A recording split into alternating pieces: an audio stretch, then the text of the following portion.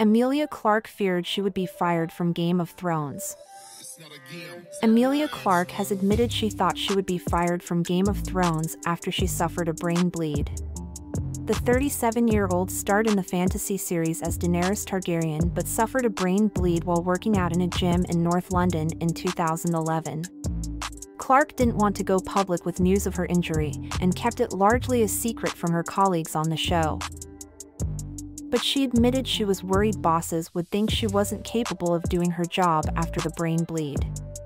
Doctors also discovered a second brain hemorrhage in 2013 while she was still acting on the series.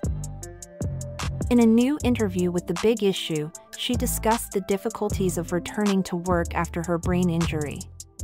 Clarke said, "When you have a brain injury, because it alters your sense of self on such a dramatic level, all of the insecurities you have going into the workplace quadruple overnight. The first fear we all had was, oh my God, am I going to get fired?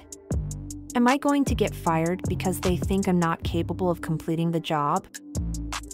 Clarke was back working within weeks of her first brain bleed, but she recalled fearing that she was going to die of another hemorrhage because of the stress and pressure of working in front of thousands of people and cameras. She added, "Well, if I'm going to die, I better die on live TV." After recovering from her injuries, Clarke and her mum Jennifer Clarke set up a charity to help people with brain injuries.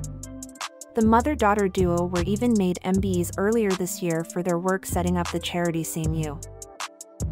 Clarke previously spoke out about how fragile, sensitive, and scared she felt after her brain injury. She said she was shocked to find out how understaffed rehabilitation services are with rehab since becoming a focus of her charity.